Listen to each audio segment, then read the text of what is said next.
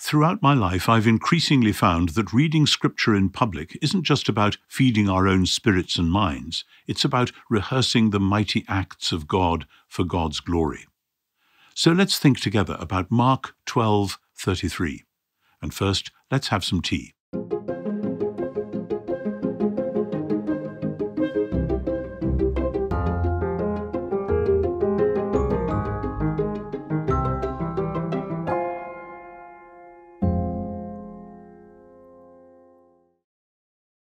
So said the lawyer, to love God with all the heart and with all the intelligence and with all the strength, and to love one's neighbour as oneself, is worth far more than all burnt offerings and sacrifices. This is a fascinating little moment in Mark's Gospel, which Mark has uniquely. Almost everything else in Mark is in either Matthew or Luke or both, but this bit is in Mark and Mark alone. And it contains, in the verse immediately after the one I just read, a remarkable line from Jesus himself. Jesus saw that the lawyer had answered from deep understanding, and he says, "You are not far from God's kingdom."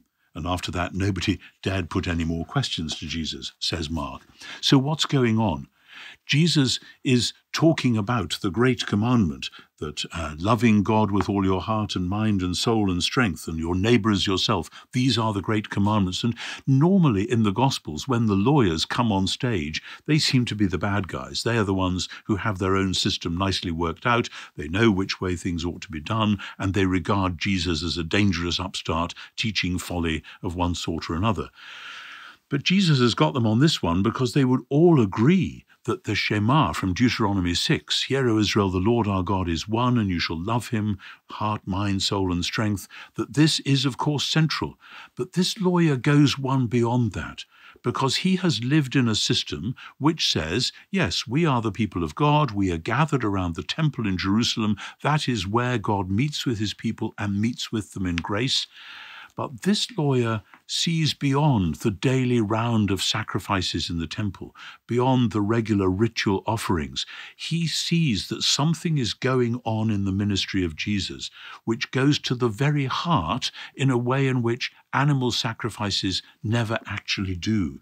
And so he says that to love God like that is worth far more than all burnt offerings and sacrifices.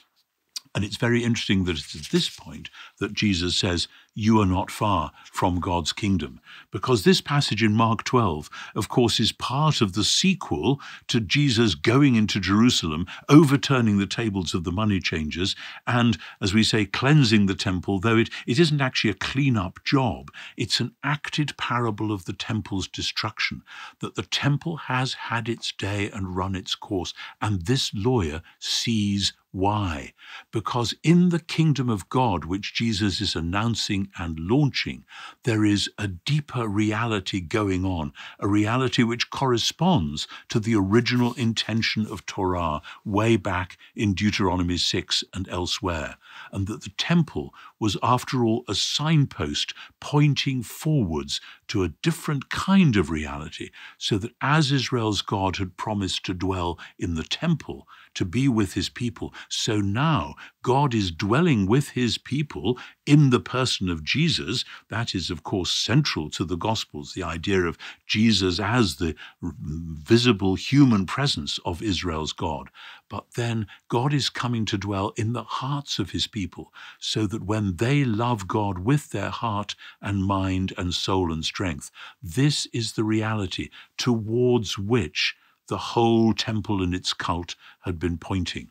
So Mark goes on in the very next chapter to talk about Jesus on the Mount of Olives, explaining to his followers about the fact that the temple was going to be destroyed. It's part of that larger picture, and this lawyer's answer and Mark's presentation of it helps us to see why. This is what God was really intending all along, that human beings would not just go and do something in a building somewhere and then come away again, but that their hearts, lives, souls, strength, and not least their minds, would be enlivened by God's presence to do his will in a whole new way. So may God give you grace to love him with heart, mind, soul, and strength, so that as the kingdom of God becomes a reality in the world in general, it may become a reality in your life. Amen. How is this passage speaking to you? Let us know in the comments. Like and subscribe, or check out our other videos.